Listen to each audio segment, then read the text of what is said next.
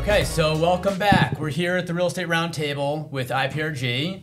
Today we have a guest, Remy Raisner from the Raisner Group. Welcome. Thank you. Good to see you. Thank you. We're also joined with Brian Davila here at IPRG. My first time. First time. Thanks for having me. All right, of course. Excited to have you on. And Steve Reynolds, and this is Derek Bestrick. So we're back. Remy, good to see you. Thank you. Good to see you guys. Of course. Thanks for, so we just closed the deal. I guess that's why you're here. Yeah. Yeah. Okay. Me and Remy, Remy buys a lot in the markets that me and Steve work in, so we've spoken a lot over the years, and I've learned to know that he's one of the more active guys and good guy to work with. So. All right. Thanks. Likewise, you guys. I mean, I see your new office. It's impressive what you built. Congratulations. And you guys have been great to work with. Yeah, thank you very much. I'm glad to be here, and let's keep it going. Well, it's impressive what you've built as well. You've built a nice platform where you're buying all these properties. We were speaking before the show. It's 45 properties that you've bought. Correct. And I think it's probably something like 60 million plus in acquisition prices. Correct. So it's great. You've done the numbers. Do you know the numbers off the top of your head? Well, we have 45 buildings. I can tell you our income is about 87% apartment income. Mm-hmm. We have 20 stores as part of this portfolio, and never done the acquisition numbers as a sum up like you did, but I'm glad you did. Yeah. It's about $200 million now in terms of the current value. Our That's debt great. is, we don't have super high level debt, maybe 55% on the whole portfolio. And we're only targeting really free market apartment buildings that are in tax classes that are capped by law. Yeah. So we've done that for a number of years now, 14 exactly. And we're in Prospect 14 Reference years. Gardens, Bed-Stuy, and Bushwick. These are our territories. That's it, huh? That's it for now. Just those three neighborhoods. For now, yeah. Yeah. I think in Lefferts Gardens, and you own one or two PLG, buildings in yeah. Harlem Harlem too, right? I used to, no longer. I used to own Okay. in the Bronx, and I used to own in Harlem, and I think it's 2015 I got rid of these, and they were good deals, but I decided to just refocus on Brooklyn 100%, in the sense that it was the fastest and most exciting part of the market to us, at least to me. Mm-hmm. And then it was easier to manage once you start having size over there. It starts to be able to. I mean, it's still a local business. You got to go door by door sometimes if you're a property manager to fix things up or oversee stuff. So You made the right it choice. easier. You made the right choice, in my opinion. Well, yeah. So far so good. So far so good. Thank you. What did you own in the Bronx and Harlem? So I owned non-performing debt in the Bronx. That's how I started my career actually. Okay. And I bought defaulted debt on two buildings on Washington Avenue and 171st Street in the Bronx, which is really there was not much change in that area. Part of why I exited the deal at some point. The deal was great, but it was not a play where the neighborhood is changing all that much. And I bought that. It was a very complex deal. I bought it from CPC, which was a local bank that was working with a lot of affordable housing developers, non-for-profit developers. And they had an issue with a loan that, just to make it short, was issued through HPD and had a bunch of restrictions and leasing restrictions, restrictions on how you completed the apartments and a tax abatement at the same time. So it was a complex purchase in the sense that you had a lot of hair on the deal. And that's what I did in the Bronx. Did you pick up the actual real estate, or it was just the No, loans? we exited to somebody else. You sold that loans. Came in. We sold back the loans to somebody, to an affordable housing, I believe an affordable housing investor who went in, and I think ended up restructuring the whole package, including talking to HPD. They put these deed restrictions on some properties that they finance, and Those are complicated deals. complicated deal. CPC, HPD, Yeah, restrictions. very complicated. Why did you get into that? It's a good question. I started my career buying non-performing debt, and Okay. and so that for a long time that's what I was doing for 3 years. From I started the company in 2008, really got ramped up in 2009, and by 2010 I was doing deal. And these deals kind of the timeline was until 2012, 2013 sometimes. So a couple of years I was really a non-performing debt buyer, and my background was before that was in finance. I was actually my first job 61 Broadway, or 45 Broadway. Oh, cool. So I was out here working for a hedge fund, and I just was trained in finance over time, not real estate, and I did other things before that, to some degree were relevant. But I was a non-performing debt buyer, to answer your question. Okay. And I became sort of expert, and I had the right contacts. First of all, within that world, you know, the bankruptcy restructuring world, you need attorneys that understand things, you need brokers that understand things, and then I started being in touch with all the banks that were calling me for their loans, and I happened to know the guys at CPC, and then I happened to also have an affordable housing attorney working with me that was able to organize the transaction, put a good word for me because they were very concerned about who would buy these notes, and they wanted the notes to be in the right hands, and because they had a lot at stake, you know, the city had HPD had their name on it, and you know, there were restrictions with the deed and a lot of things that could go wrong. So I ended up talking also with through that attorney. I talked to the head of asset management at CPC at the time, and I had HPD at the time, and I could organize the whole process. HPD being the housing agency for the city, for the listeners. So, yeah. What is CPC, just so we know? Community Preservation Corporation. Community Preservation Corporation. They do. My understanding is they do a lot of stuff in Upper Manhattan and the Bronx. A lot of like affordable type of housing, and it's very intertwined with the city, and just in terms of improvements to the property and regulatory type of stuff. Correct. It's a non-profit. So it's set up as a non-profit, but it's a bank. And yeah, that's correct. They're very involved with HPD. But those transactions, in my head, are very complicated. I'm sure they're not if you get the hang of it, but in my head, they're very complicated, lots of details. You really have to understand what you're doing.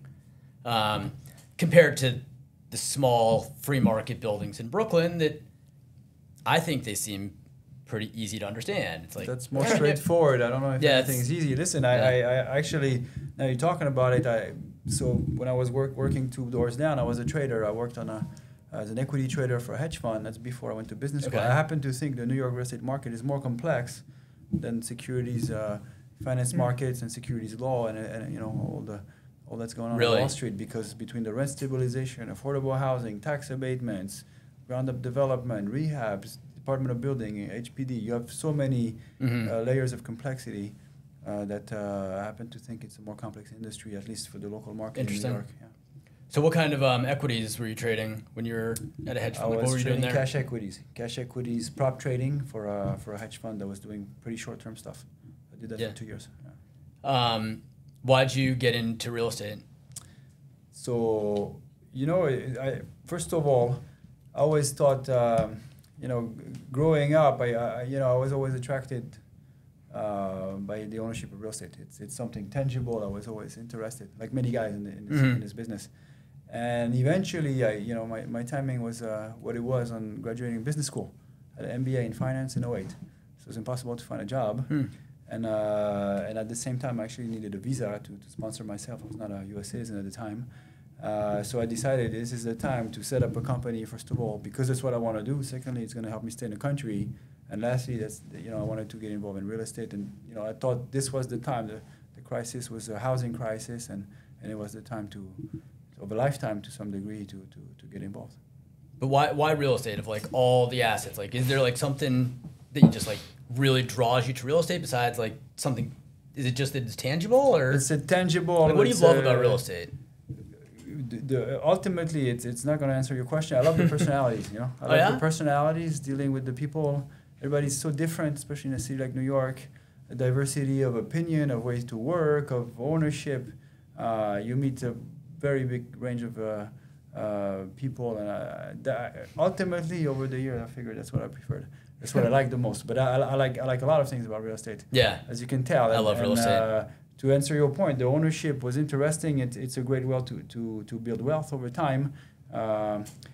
Just most of the Forbes 400 list is pretty prominent in real estate, and it's extremely tax advantaged. Yeah. It's really something that can scale. There's really no limit in the market. I mean, you can build a portfolio as big as you want. You're still going to own a very small fraction of the real estate in the country. Yeah.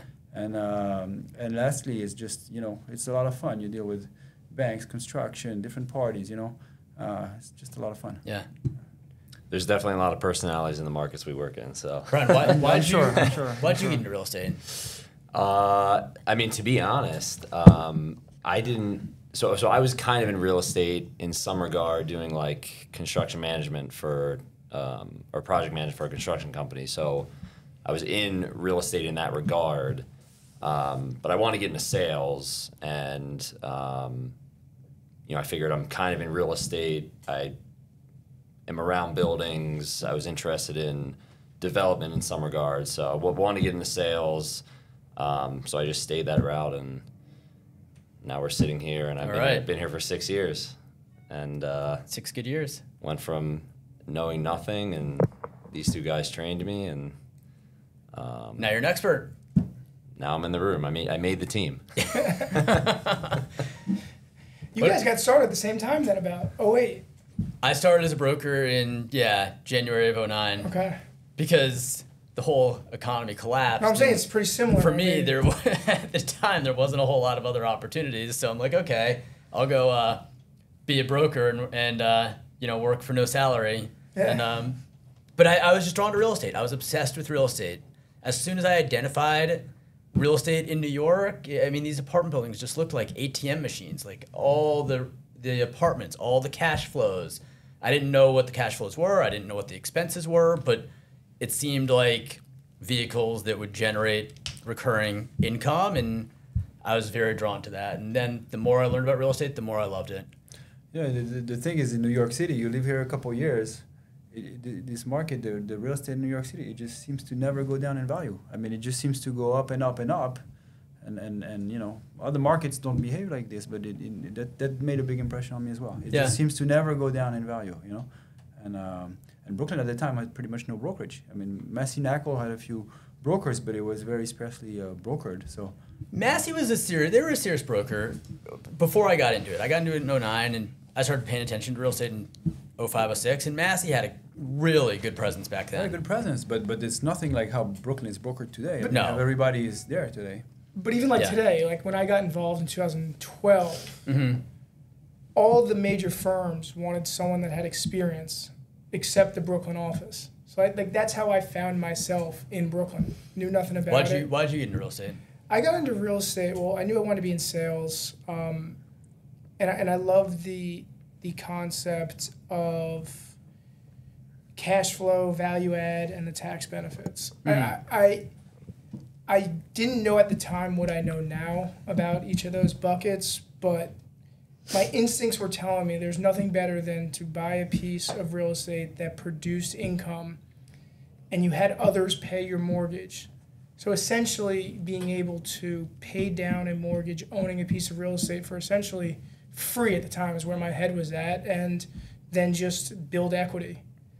And that's why I always wanted to. I wanted to be able to own real estate. Nothing in life's guaranteed, but the idea that, you can kind of strategically build your portfolio to know X amount a month what you're going to make, and then hopefully just build on that and pass it on to the next generation. That's where my head was at the time. Yeah. A lot of those same principles still exist today.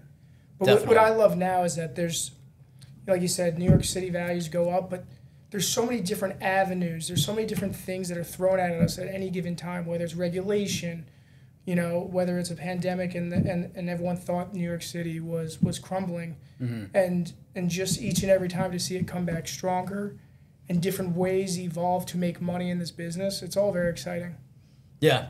And just to backtrack, I mean, I didn't really understand real estate at all when I started in the business. Like, I wanted to get into sales, but once I started learning the business, and I'm seeing people taking loans out on buildings they already own. I'm like, what is this? Mm-hmm. Refinancing, and it's like, you can buy a building for $1 million, increase the value, and let's just say make it worth $2 million, and then take a loan out for more than you were in for it, and you're pocketing hundreds of thousands of dollars. I mean, and when you bought it in the first place, the bank gave you 75% of the money to buy it to begin with. right.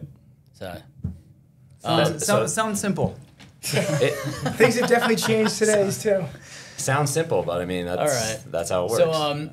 So Remy, how did you come to identify Bushwick and Bed-Stuy and Lefferts Gardens? Like, why those three markets? So the very first one was Bushwick, actually. Okay.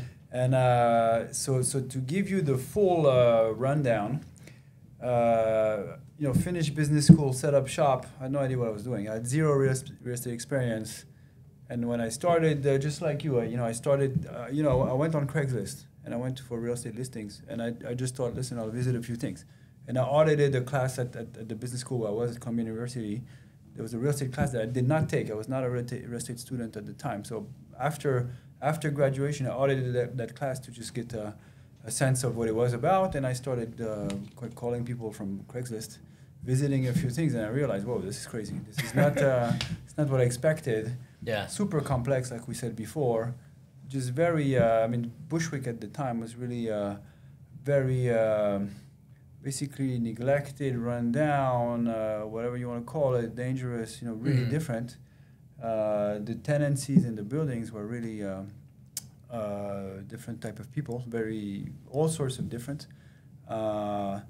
And I realized, this is it's interesting. It felt like there were a lot of rules on one hand. On the other hand, it felt like it was just like no rules. It was just very interesting beast, so to speak.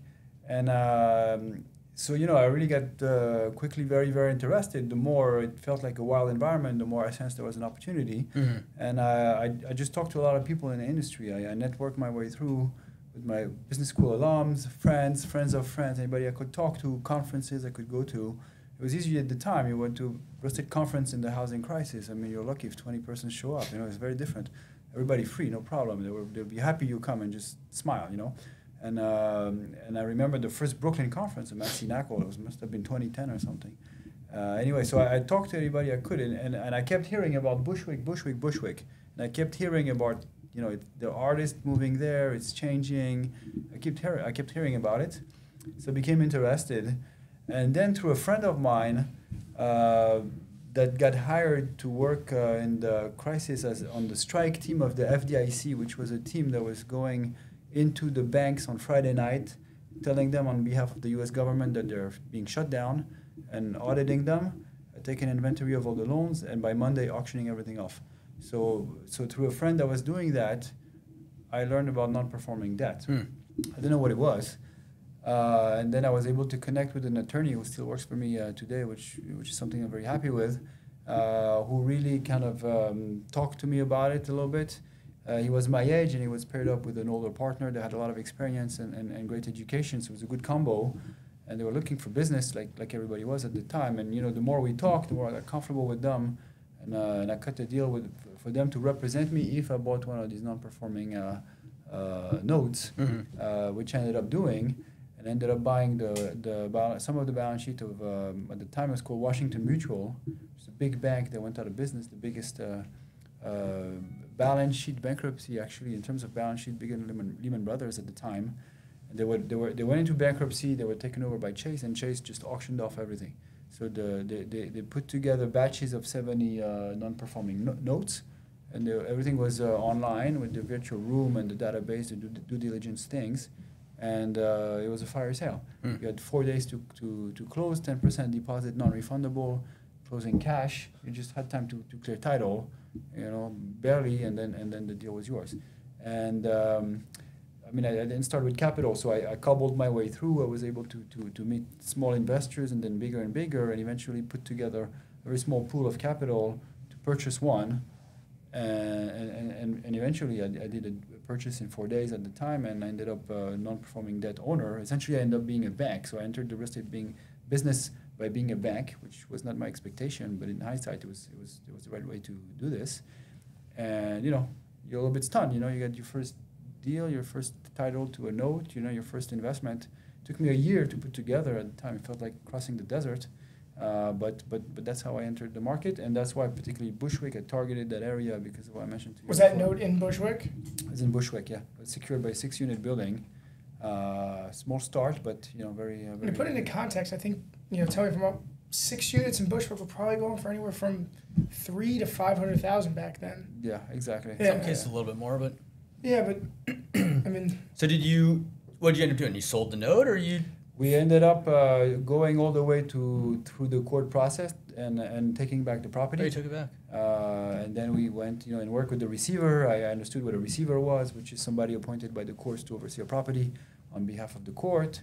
We worked with them. I went to introduce myself. I told them, listen, we want to take care of the building. We want to restore things. Can you prepare the road for this, as opposed to just the contrary?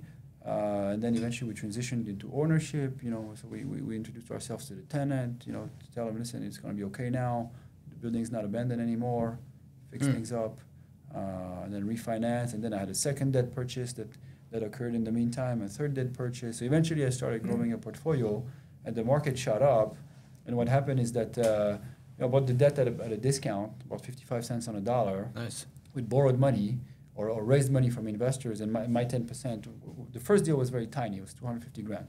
To your point, the property we thought they might not be worth this. The loan was 250. The loan was 250. Wow. Very small, on a 6-unit building, which today would be you can add a zero easily. And we thought we were concerned whether the property would not be worth this. So it's a very different era. Wow. Very different, and eventually, basically, I had borrowed either raised or borrowed the capital to buy it. I had nothing. So once that appreciated in value, I was able to borrow again to pay the investors a pretty handsome return, which they were happy about, and then take control of the debt myself.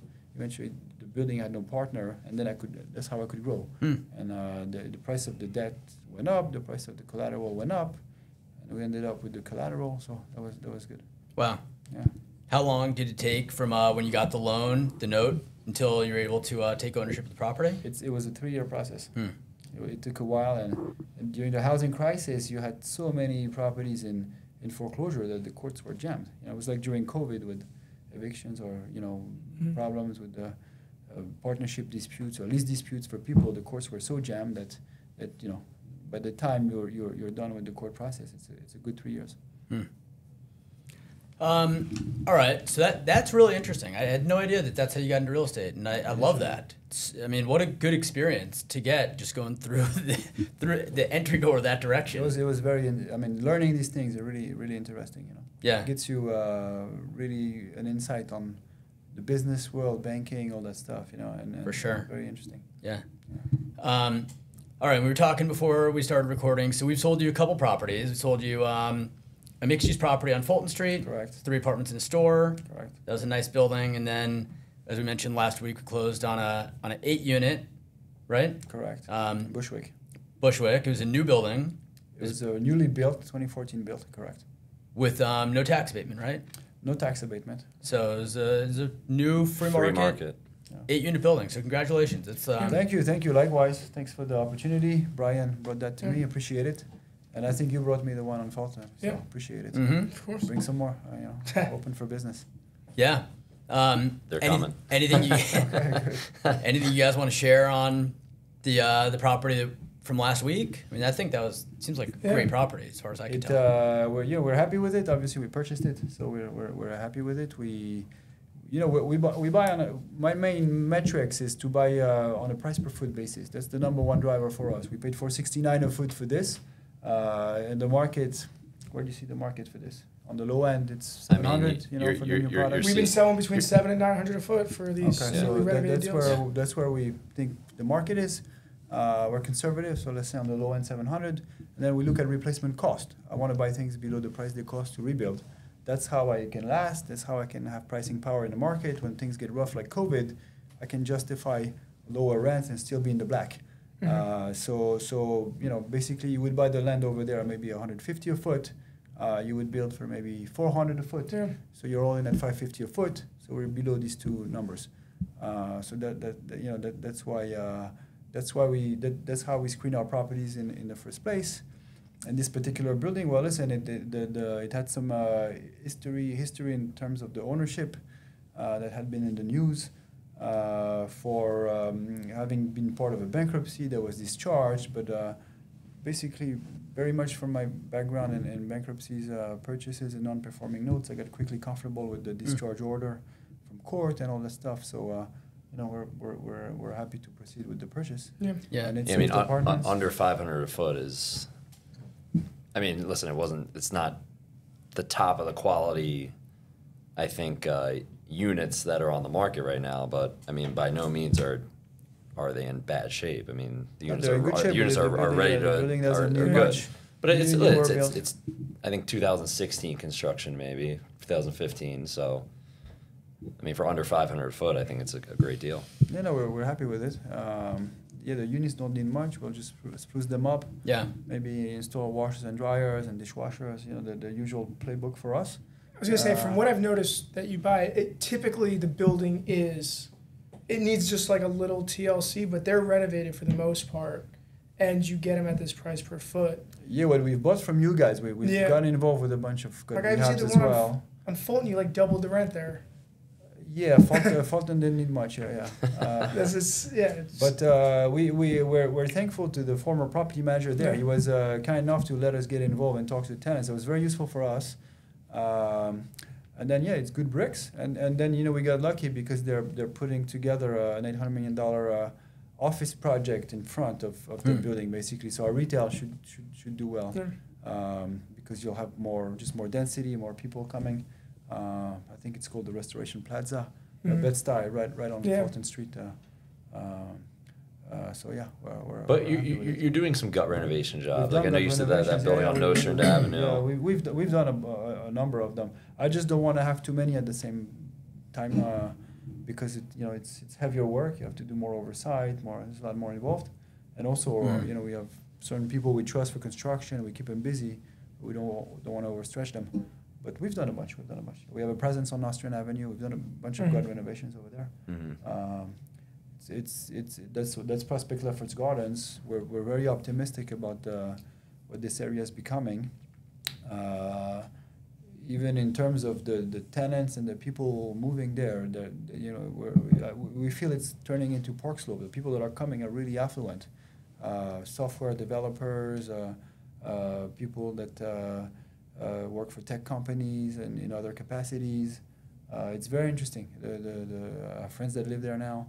I think this area really. You see Nostrand Avenue. It's still in transition. Nevertheless, every new store becomes something spectacular. Some of the restaurants are really actually some of the best in the city in that Really? street. Yeah. and to tell you, like in terms of the type of people that are moving in, we just got done selling a development site over there. I think it was like 60,000+ square feet on Fenimore, New York Avenue, and we got a sneak peek at some of like the renderings or what they're trying to build. They're like duplex units, huge spaces, looking for people to move families or homes. Or you have the hospital. You have great transportation on the 4-5 train, 2-3. It's turning into a medical hotspot around SUNY downstate, and now the hospital is selling its land, which for a long time sat with vacant buildings on it, and now it's Douglaston I think announced a big project over there, something like that. Off the top of my head, 400 something units or whatnot. It's Hawthorne, that's part of the hospital. Yeah, I believe, and there's another big one on Clarkson. It's definitely moving there, and the hospital itself is. They have a biotech startup lab now, like an incubator. They have a lot more than before. It's exciting over there. So just getting back to locations real quick. So you skip over Crown Heights in your portfolio. So you have Bushwick, Bed-Stuy, and then Lefferts. There's nothing wrong with Crown Heights. I just never got an opportunity to get involved. All right. And then once I anchor, something in Prospect Lefferts, we kind of try to stay around if possible. I mean, Crown Heights historically has low inventory. Even our it's been years thin of like lately. we've way outpaced in terms of selling in Bed-Stuy, Bushwick, or even Lefferts, Flatbush than Crown Heights. What's happened with Crown Heights is, on the western side, it's changed in a heartbeat around Franklin Avenue. It's become fantastic, and I guess I didn't catch that wave, and I can't catch them all, and that's okay. That's okay. And then east of that, you have 2 or 3 blocks with very, very beautiful historic real estate, and I'm outbid by any home buyer there. Yeah. It's not for me. And then you go further east. What's happening now, not a lot of people are aware of, is you pass Utica. Well, you have a bunch of housing projects that's probably going to be improved, but there will always be housing projects. And past Utica Avenue, you have a lot of buildings that were built with what we discussed before, 30 to 40 years regulatory agreement, and the tenancies won't change, or the profile of tenancies won't change for that amount of time, and for that reason it lags a bit. So what's now called Wicksville, because the brokers have partitioned Crown Heights into 2. What's called Wicksville is lagging a bit. Yeah. Eventually it might change, but it still has ways to go. And for this reason, I never got a chance to get involved. What about? I was just curious, like East Williamsburg or like Ridgewood. I mean, we consider Ridgewood like a extension of Bushwick. And I mean, East Williamsburg, there's like venues over there that people say it's Bushwick, even though it's not. But I was just curious about that. East Williamsburg, I've gotten close to a few things. Never pulled the trigger or never finalized. It's good. We just happen to have more in Bushwick, and we just focus there. And actually, what we've done, we bought a lot in Eastern Bushwick and Eastern Bed-Stuy because it was a third of the price of East Williamsburg and half the price of Western Bushwick, for example. So we focused on East Bushwick, and that popped actually during COVID because it became like a party nightlife area, illegally at first, then legally, and then it picked up the area next to Queens actually by the cemetery, by Ridgewood. Right. And Ridgewood, I've same thing. I've gotten close to a few things, but I never pushed hard to be in Queens. I always thought the zip code had value, and we see that on the rents when people look for apartments on Street Easy. We see this on the sale size or the banks. The Brooklyn zip code, and it's our brand that we're uniquely in Brooklyn. So the Brooklyn zip code is as value for us. The rents are higher in Bushwick, and your taxes are lower. Ridgewood's almost double the taxes. Correct. Because these buildings were assessed long ago when like Ridgewood's always held up, and Bushwick or Bed-Stuy were really didn't hold up, and the values were very close to not so much. So the assessments that were grandfathered in are on very low numbers. Yeah, if you're across the street and Street Easy registers the property as a different neighborhood, it can have a serious impact on the rents and on the property value. Yeah, so it's just interesting how like they draw those lines, and it's like in your head you think the neighborhood is encompassing maybe a broader area, but then Street Easy says it's not. Absolutely. All right. So what percentage of the portfolio is retail? Our retail income is 13%. 13%. So we're apartment owners primarily, but we like the retail. It allows us to first of all we see the tenancies and the incomes that are in the apartments, and we see that our neighborhoods are completely under retail. Arguably, Brooklyn is one of the most under retailed areas in the country. But we see the incomes, we know what's coming, then we become more interesting in buying some retail for the upside, also to control our portfolio better, especially the corner retail, the most valuable. And I can put in next liquor store or something like that, or I can put in a nice restaurant, art gallery, or something that's going to add to the community, which I prefer. It protects our portfolio as well. And then generally speaking, it's good to have a mix. The more we grow, the more we want to be a little bit diversified, even though we're apartment owners. That's our bread and butter business. Do you look at retail like when you're underwriting deals? Do you have to look at it like totally differently than how you're looking at the residential income? Is there like a different mindset or skill set? Yeah, very different. First of all, I would only be on major streets. Nostrand Avenue, maybe Franklin Avenue, Knickerbocker Avenue in Bushwick, Fulton Street. Really the major avenues for me. Or Flatbush. That's where the retail, I think, is really gonna fulfill its potential. And secondly, it's more volatile. First of all, you can stay vacant. I mean, apartments you rent quickly. It's a matter of weeks most of the time. Retail, it's really a matter of months, and you can stay vacant for a long time. And when COVID hits, you can stay vacant for more than a long time. So that's number one. Number two, you have to understand. So once you're tenanted, that's great. You have a broker to pay, and that's a bigger check than for an apartment.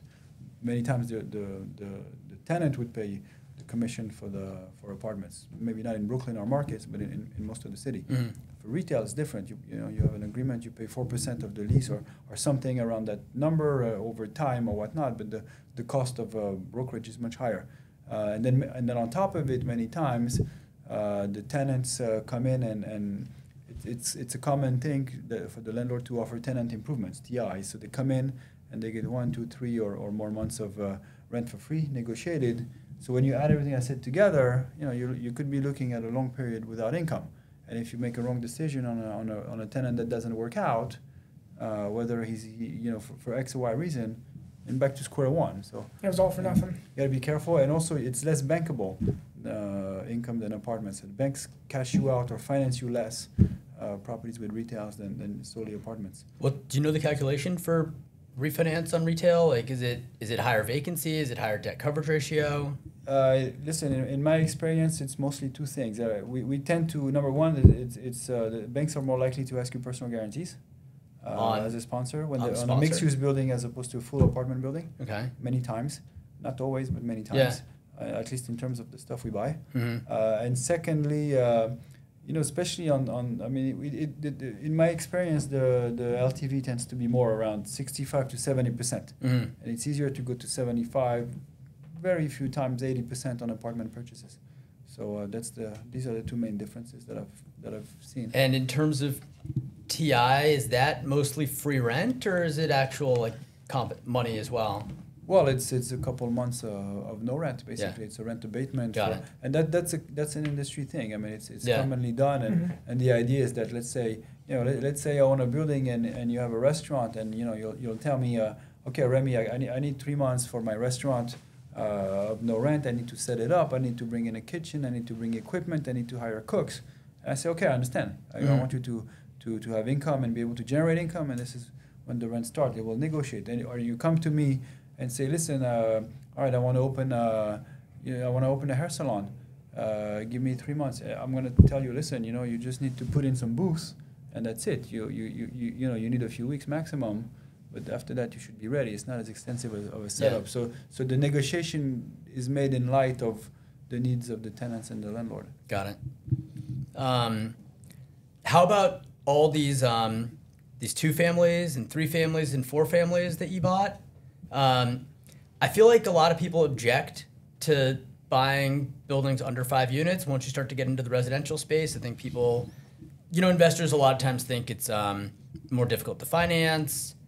I don't know, other complexities go along with just like the residential, labeled residential under 5 units.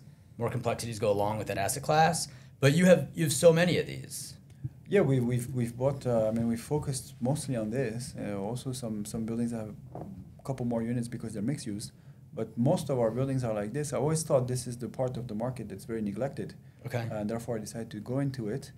And for what you're saying with regards to financing, I haven't really seen a difference. Yeah.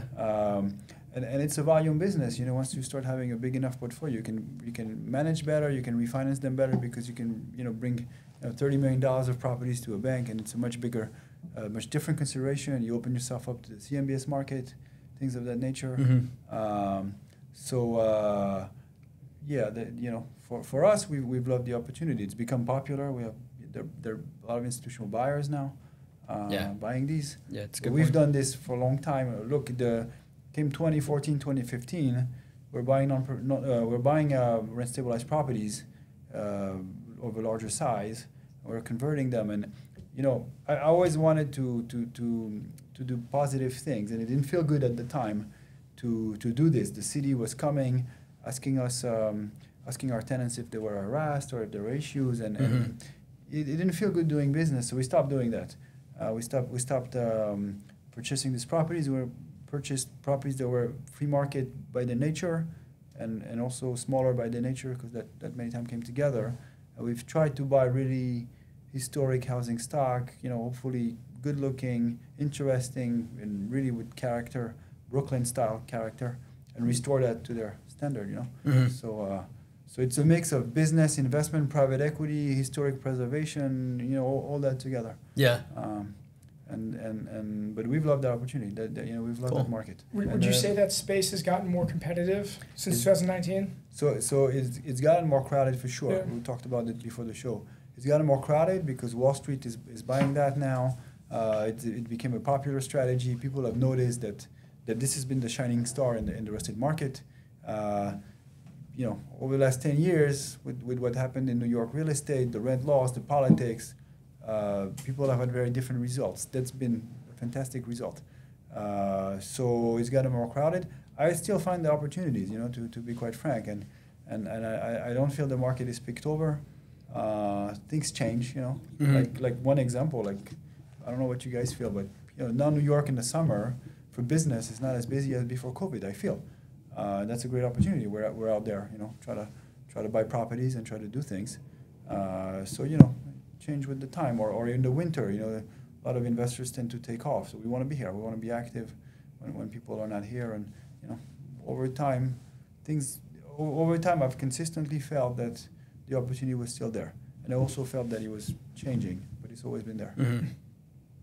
Yeah, I think you just kind of touched on it, but I was gonna ask. I guess you never really got involved, or at least that I know, of everyone buying the 6 units, tenant buyouts, you know, getting these units Not to free so market. much since 2014, 2015. You know, it's just I don't want to say we saw the 2019 laws, which really made rent stabilization permanent for apartments in the state. I don't want to say we saw that coming, but long before, I didn't feel like doing business in the conditions that we're developing.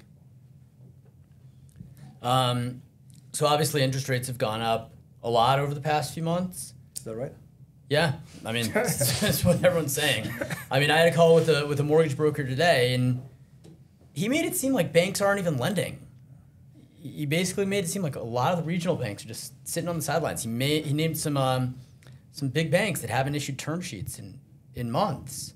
So, like, what are your thoughts on interest rates? I mean, I know that obviously it impacts the pricing and the debt coverage ratio and the amount of debt available and the pricing and all that. But any thoughts or anything that you could share on interest rates or loan maturities? Yeah, listen, a lot. Yeah. Look, the reality, they've definitely doubled. So they increased the fastest pace for the last 40 years since March 2022. So now we're in July. It's, you know, we're going towards a year and a half of increases. It doesn't look like it's fully finished. I mean, it has been a big shock to the market. It got really quiet. So the rates have basically doubled. But the reality is for non-stabilized properties or developments or things like that, it's really triple. Or refinancing of things that are, you know, not completed. So it's a big change for the business. You know, I mean, thankfully we've never taken short-term financing. I mean, the deal we just closed is 7-year money. That's really as short as I would take it, just out of being conservative and having a lot of different properties. And I don't want to spend, you know, out of a portfolio of close to 50 buildings soon, I don't want to spend all my time on one property or two. You know, it's a management thing. So. Listen, everybody's expecting high distress. We'll see. You know, there's so much capital waiting to be deployed on the sideline. At some point, the animal spirits will probably, you know, take over and people will start doing deals. So Do you think there's a lot of capital waiting to be deployed? Enormously. Yeah, The whole really? world arguably is waiting. What's that? The whole world arguably is waiting to invest in real estate. I mean, investors here, investors that I talk to in the Middle East, investors in Europe. You know, everybody seems to be like, you know, we're waiting. We're not doing deals, and we're just waiting. Are you seeing distressed deals? Not as much as you would think would happen in these circumstances. I don't know what you guys are seeing, but we're not seeing as much as would, you know, the playbook would say. We're not seeing it. I mean, it's just like, I think we can identify where people have potential issues, and everyone's just kicking the can down the road right now.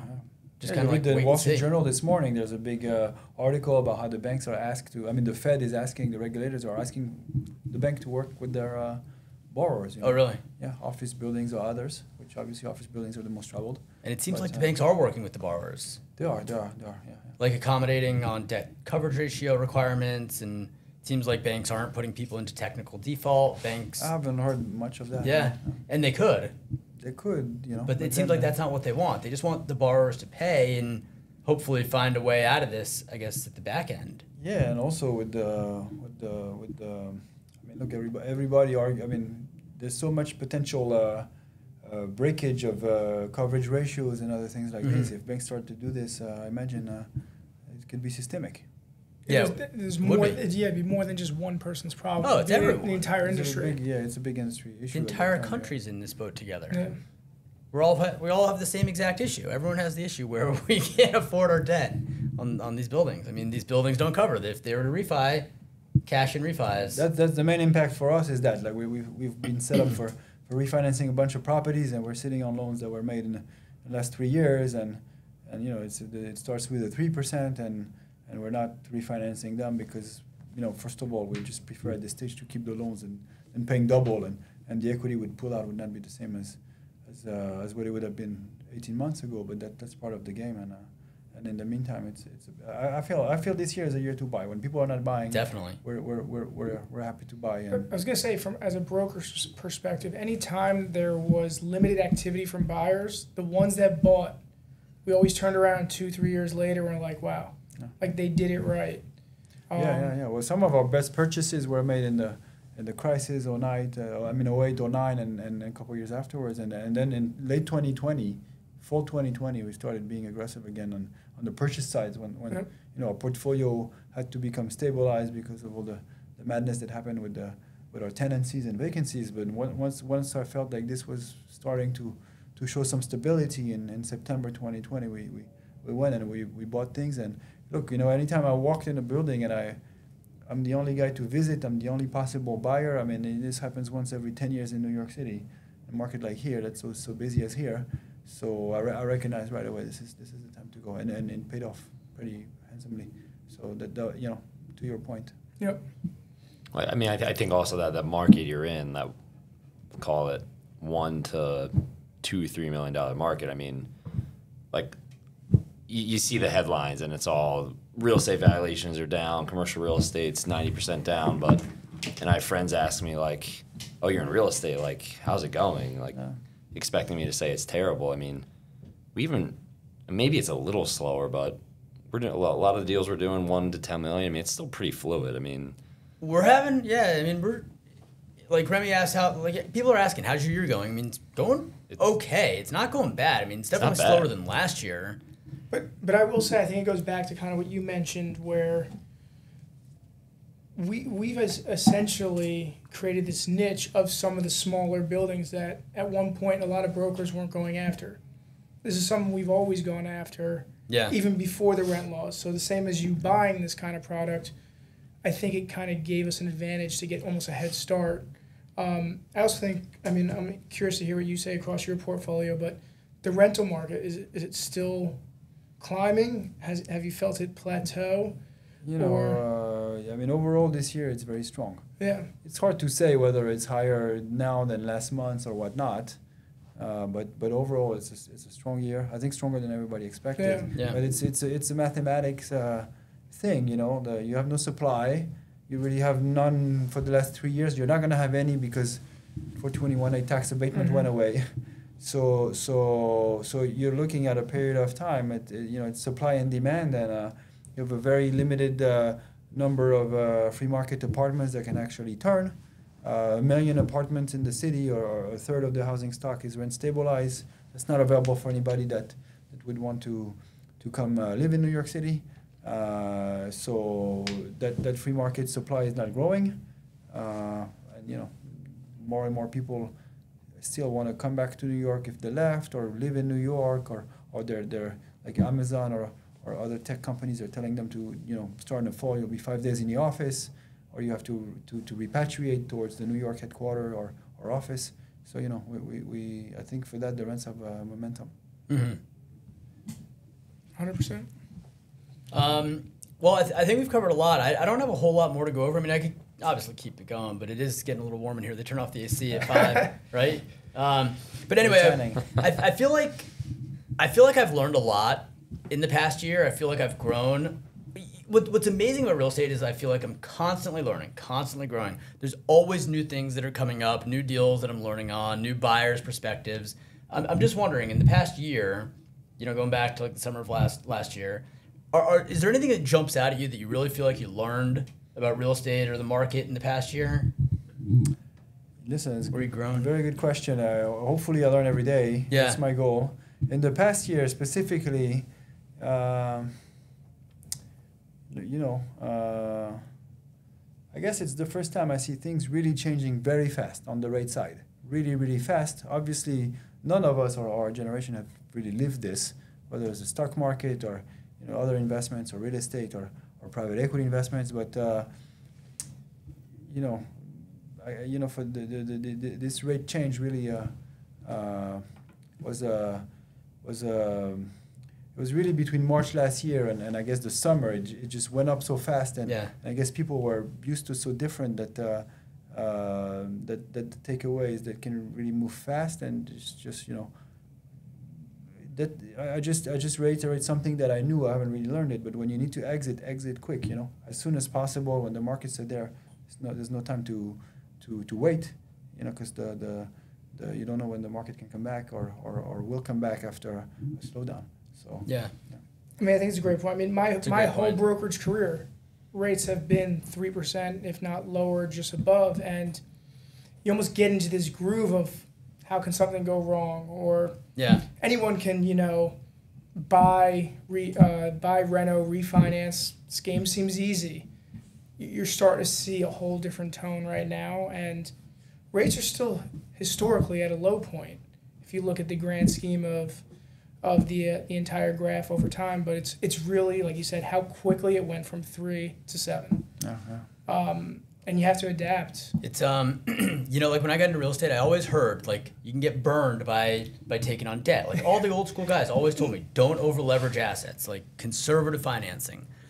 It got so tempting over the past few years to just max out the leverage. It seemed like interest rates are going to stay low forever, rents would keep going up, and you know, here we are where it just changed so fast. It is a serious learning lesson to see what it does, and I never understood like the second order and third order consequences of what happens when the rates go up and what that means for loan maturities and even liquidity in the market for us as brokers. So it's interesting to actually live through that, because it's one thing to know it in a book. It's another to see it. We don't take any short-term financing, like I said before, very happily so, and it's that's another takeaway of last year. You know, it's just really this is a long-term business. What is short-term financing to you? I try to avoid really anything below 7 years. Yeah. Fixed rate, and most of the time 10 years is the minimum I really look for. Yeah. Got it. Yeah. Brian, anything for you that you feel like you've I learned? just had a question. Like, yeah, go for it. What is the Raisner Group exit plan? Like, is there a point in time you where about to ask for the exclusive the here? portfolio is sold and you go off into the sunset? What do I have to do for the I'm business? just curious. Because I know I called you once, and you know, you got the Carlisle Group. They're paying big numbers for renovated properties, free market, and it's like what you own. And I remember you said, "I'm not a seller." Oh, no problem. Like, is there an exit plan? Like, well, listen. I mean, first of all, yeah. In general, we're not really interested in selling. We just want to build. I will never. I will listen to offers. You know, I'm not gonna turn down an offer I cannot refuse. But we don't really have a motivation or an incentive to sell. But to your question, I mean, listen. I've always approached this with a very long-term mindset. So, you know, we've been at it for 14 years, and the portfolio is what it is, and it continues to grow and accelerate. And you know, we have very big ambitions that can carry that on for a long time. So, you know, portfolio sale perhaps one day, you know, not immediately unless somebody really comes with a very interesting number. But I happen to be very interested in urbanism and how neighborhoods get formed and develop, and now I'm in a position to contribute and even drive this. So that's very exciting, and we've built a reputation. I mean, nothing's overnight in real estate. It's a slow-moving business. You need exits to build a reputation. That by itself, it takes a couple of years. So we've built all that. So I'm still thinking in the my mindset is we've built the foundations for a much larger business from here on, and we'll see what happens. But in terms of the direction we would be picking, I'm happy to stay in Brooklyn for now. Population is all-time high. Again, the job creation in Brooklyn is all-time high. It's exciting as a market as I've ever seen any, and you can still do so much. There's so many areas that are still neglected today in Brooklyn that are next to trains that you have big development sites. You can scale, and we're in the best city in the world in terms of many things. So I'm excited to continue. Bigger and stronger, and then we'll see. Maybe at some point it'll be time for us to do things in other parts of the city, or even other parts of the country, or even maybe internationally. We'll see. But we've established a brand of our rental units are a certain way, have a certain look, and we've established a brand with that design that we can carry through in many different geographies eventually. And right now, we have a. I mean, when I've started the business, and any business I've always either looked into or invested in or been interested in, my first question is, how scalable is this? And thankfully, the real estate business, or Brooklyn for that matter, you can scale absolutely extensively. Mm-hmm. The depth of the opportunity is what really gets me excited. Yeah, what's interesting, what comes to mind for me is just the discipline of the business plan, right? We've seen buyers come, go, last a long time. Some have started small, and they always get the itch to go big or go to another asset type, ground up development. Let me go to Manhattan. And each time I see you buy, it seems like that makes sense. Like I picture what like a Raisner Group building is, and when you buy it, I'm like, that fits the portfolio to a T. So I think one word in my mind is just discipline to the business plan, because you keep sticking to it. Everything you described to us, and like I foresee you probably continue to do that for a very long time. Yeah, I hope. Listen, I'm glad you pointed that out. Thanks. Yeah. That's what we do. You know, my game is the compound interest game. That's my game. You know, it's not really real estate at the end of the day. I played the compound interest game, and that's how we've scaled. And I've always thought, like, I started the company and I graphed on Excel potential paths, and you realize the numbers over time get exponential, and it is what it is. So I'm glad you pick up on this. Well, I'm very disciplined. I mean, I want to be like ideally going one direction, and that's how, you know, practice makes perfect. So the more I do the same type of building, the lower my risk is on the next deal, the higher my success is, and eventually, you know, people join me to work with me or in different capacities. And that's very exciting and rewarding, because I feel that a lot of people want to work with people that feel are very solid anchors in their businesses and going a clear direction. So that I'm glad you pick up on this. This is a strategy. You know, we go one direction and stick to it. It's not broken, don't fix it. You know? Yeah. Exactly. You take new investors? We always are. But yeah. You want in? I mean, I heard you say once. I literally heard you say, Remy, if Remy buys a deal, it's a great deal. Like, I think Remy's got such we should invest with him. a good eye or a good nose for these properties. I think everything I've seen him buy, I thought it was an excellent property. It just really made a lot of sense. Well, I appreciate it. It comes through excellent He's not brokers. just saying No, I'm Yeah. serious. Like, I heard him say that before. No, I appreciate that. have said it. There's Yes. buyers in the market. I've said that. I've said that in the office numerous times over a very long period of time. There's buyers in the market where you see what they buy and just like, I like that.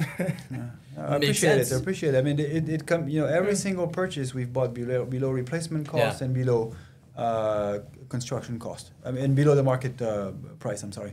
So yeah, we've tried to be as consistent as possible. So appreciate appreciate the eye. Yeah, it's just so interesting, the inefficiencies in the market, because every property you have to pay the most, but at the same time, there's still so many inefficiencies where you could get really good value. Yeah, you're not the only one to say like these are your deal metrics, right? But not everyone is performing or acting on these deals, and it's good to see.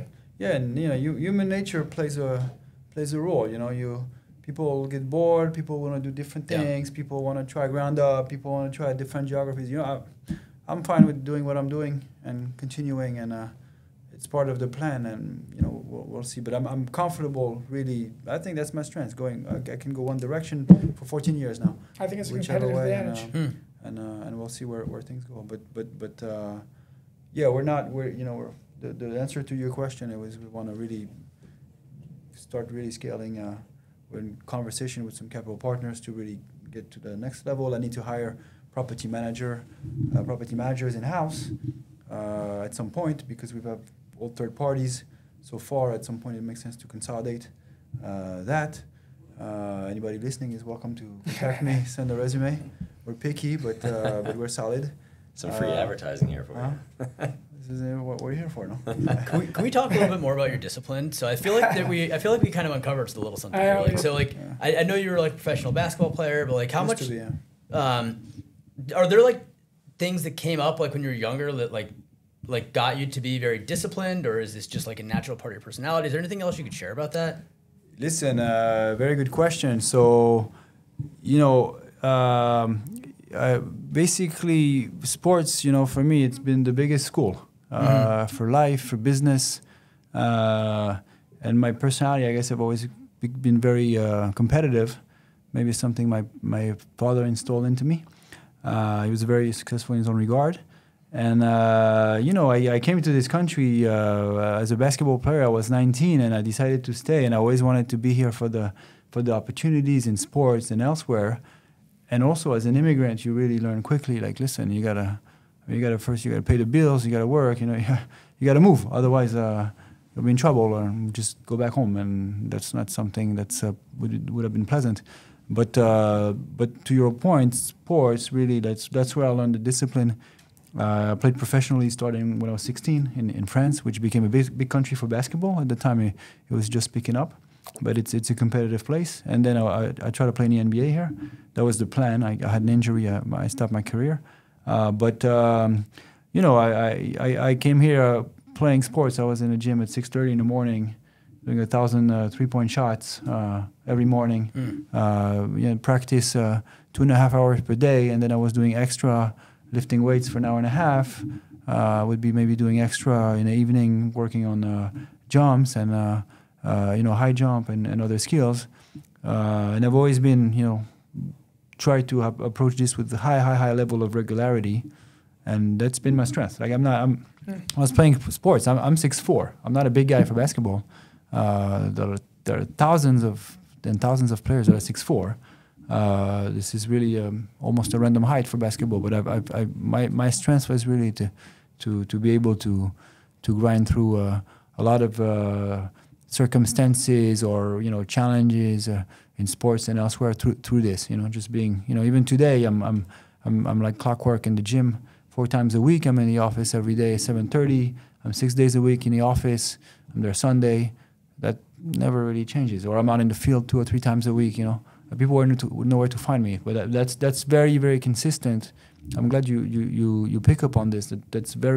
That's highly reflected in our business, and that's our style. And the people that work with me have a similar style, and I guess that's why we get along and work together. Is this something that comes naturally for you? Like, is it easy? Like when you're back in the gym, like with basketball, was it easy for you to have that amount of consistency, or was it like something you had to like struggle with? No, It's it's hard. You got to right? discipline yourself, but it makes me feel good. Like there's nothing like the feeling of a job well done. Compounding the gains. Yeah, and just the feeling of a job well done and going places, and it's personal satisfaction. I don't, unless you brought it up, I wouldn't talk about it. But that's how I sleep well at night. I know, the job is well done, and I'm doing hopefully positive things, and stay focused, and it's very exciting. Yeah, I feel like repetition in sports translates to the same kind of outcomes in the business world. Yeah, that's a great school. Sports is a great school. Yeah. I mean, you learn discipline, you learn to deal with people, you learn to think quick. It's a very, very. I mean, there's a bunch of people in our. I mean, I think you just look across the industry. I mean, just a lot of played brokers. baseball, right? Yeah, I played baseball in college. I mean, we've had lacrosse players here, wrestler. I mean, Steve's brother is wrestler. So. Yeah, a lot of business comes down to discipline and consistency, and just kind of being able to deal with deal with it when it gets boring and it gets hard, and you're not having the easy successes, and just continuing to go through and stay at it with discipline and consistency. Yeah, absolutely. It's a huge part of success in business. Especially in today's market, though, too. It's not easy. So I think those who keep sticking to their routines and the consistency will pay off. Yeah, especially in a business like real estate in New York, 9 million people, 26 million in the whole area, I believe. Like, you got to find your niche and stick to it. It's so complex and otherwise so big. Easy to get lost if you don't harness yourself somewhere. Yeah. Yeah. All right, cool. Is there anything else that you'd like to add to the discussion? Listen, it's been a pleasure to be here. All Thanks right, for having me. I enjoyed the show. All right, good. Happy to have you You here. guys have a great reputation. I'm glad to be here. All right, Thanks for excellent. coming in. Let's keep progressing. Sounds good. Want to do some more business. Good. All right, thanks so much, Remy. Good seeing you. Likewise.